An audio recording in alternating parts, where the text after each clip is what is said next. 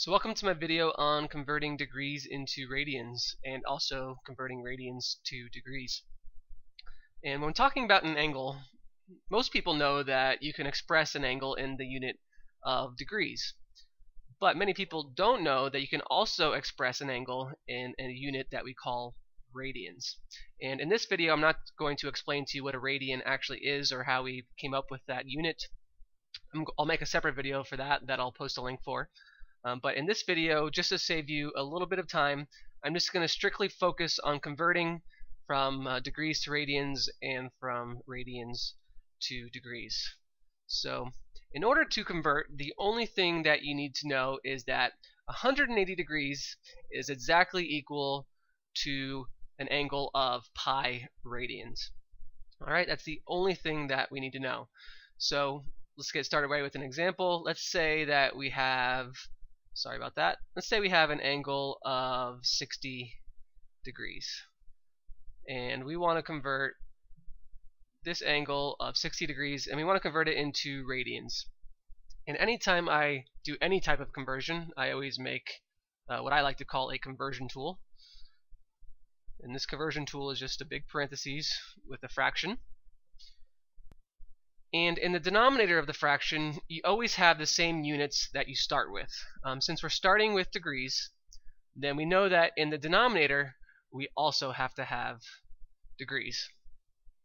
And in the numerator of our conversion tool, we always have to have the units that we're going to end with. Since we're going from degrees into radians, that means that we have to have radians in the numerator, since that's what we're going to end with.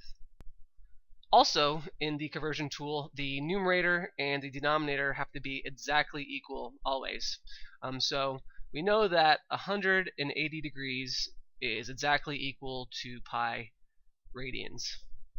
And once we do that, now we are ready to officially convert. So let's simplify this as much as possible. Notice how the degrees cancel out. And we're left with 60 times pi, so I'll just write that as 60 pi. And in the denominator, we have a 180, and we also have a radians in the numerator. So now we've actually converted from degrees into radians. This is 60 degrees is equal to 60 pi over 180 radians. But this needs to be simplified even further. We know that 60 over 180 is equal to 1/3. So this is actually 1/3 pi, or you can say pi over 3 radians. So now we have officially converted from degrees to radians. 60 degrees is equal to pi over 3 radians. So now let's go over an example from going from radians to degrees. Alright, so let's say that we have an angle of 5 pi over 3 radians, and we need to convert this into degrees. And once again, I'm going to make my conversion tool, a parentheses just with a fraction. And in the denominator of the fraction, you always have to have the same units that we're starting with. Since we're starting with radians, then we have to have radians in the denominator. And in the numerator, we have to have the units that we're ending with. Since we're going to degrees, we need to have degrees in the numerator. Once again, the numerator and the denominator have to be exactly equal, and we know that 180 degrees is equal to pi radians.